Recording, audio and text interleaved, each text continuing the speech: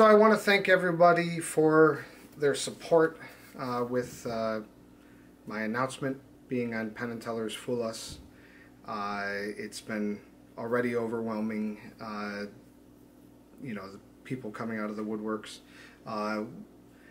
It's such an amazing thing to have done this because, not having my venues to perform at least I have this opportunity to share my magic with everybody. So it's been an emotional roller coaster already, and I want to thank everybody for all the nice well wishes and the excitement of this appearance.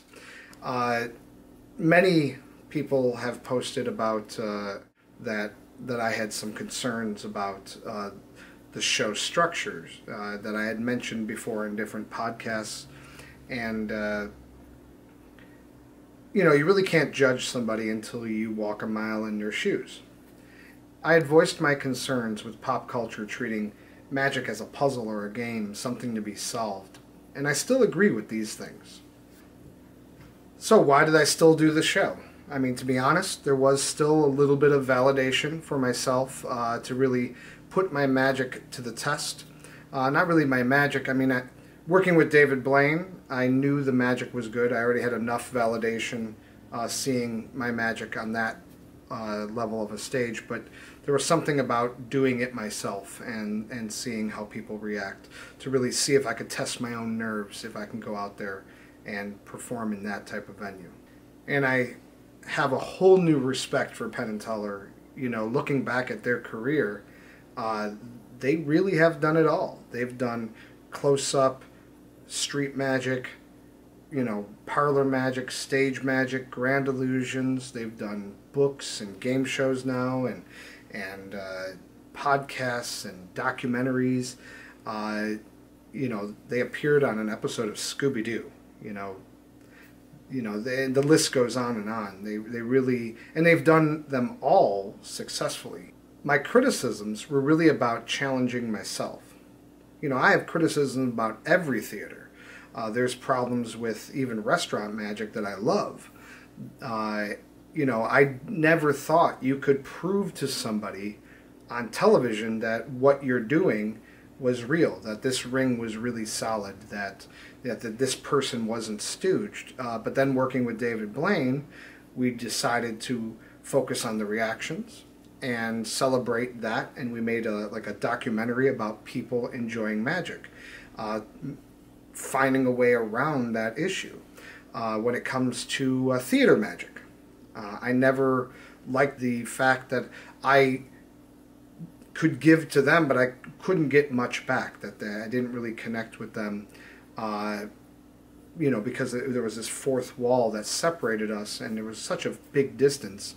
But then I started working in a small theater show with a couple of friends. We go out and do these 300-seat theaters, and it was challenging, and it took me a while to get comfortable and find ways to connect with an audience. When it comes to virtual magic, which I now do, I never thought that was the proper venue because there's this disconnect. There's this is there camera tricks involved and things like that, and why should I trust it? But I found a way to address all these things because of the criticism. So when you look at a criticism, you don't want that to be a wall that prevents you from entertaining that. Actually, it should be a challenge that forces you to entertain it. But you would never have figured out the answers if you haven't tried. So that was really a big challenge for me in all of these venues that I had to try, that I had to go out there and do it so I can really come away with knowing why I didn't like something. But in the end, I actually found a lot more good than bad.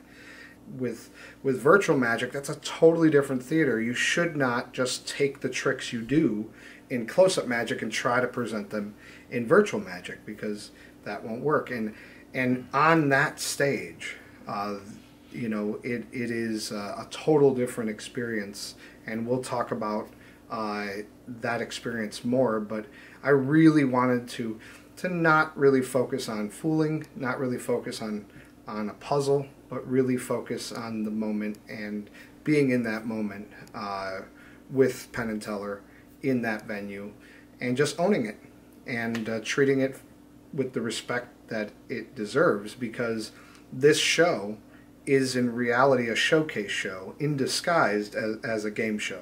It is an actual, you know, competition, but it is it's really about celebrating good magic. And after they've done hundreds of shows, they don't need to do this anymore. They're really doing it, I feel. They're doing it for us magicians. They're creating a platform that us magicians can share our magic with the world.